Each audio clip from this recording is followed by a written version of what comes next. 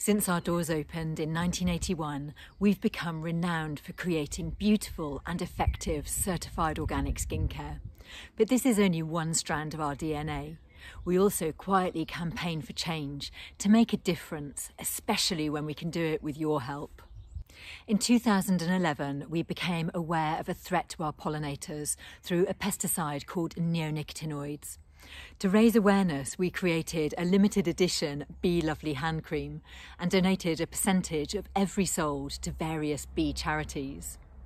We also joined forces with Greenpeace and some other charities to start a petition, and we gathered over 117,000 signatures, which we delivered to number 10 Downing Street, and through our combined efforts, in 2013, neonicotinoids were banned for many years. Of course, everyone fell in love with our Bee Lovely hand cream, and so the collection grew, encompassing everything you need for bath, body, hands and lips. And even better, with every product in the collection sold, a 3% donation still goes to support bee charities. We're currently working with Bumblebee Conservation Trust, and their HQ is just down the road from where I live. We've currently donated over £250,000, in turn supporting over 50 million bees. Our Bee Lovely collection is infused with sunny, orange and mandarin essential oils for an uplifting aroma. I love all the products, but I'm particularly fond of Bee Lovely All Over Balm.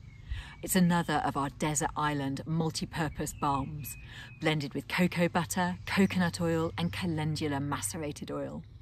It's deeply nourishing and conditioning and can be used top to toe.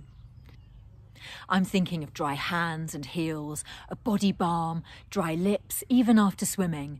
It's perfect to pop in a bag for a day out or on holiday, and a little bit goes a very long way too.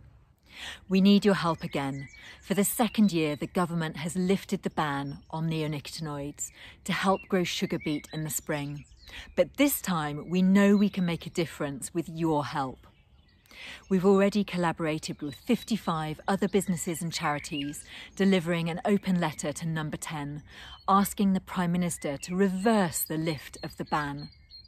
We would love it if you could go online to Greenpeace and Friends of the Earth and sign their petitions. Literally every signature counts. Thank you for your help. We really appreciate it.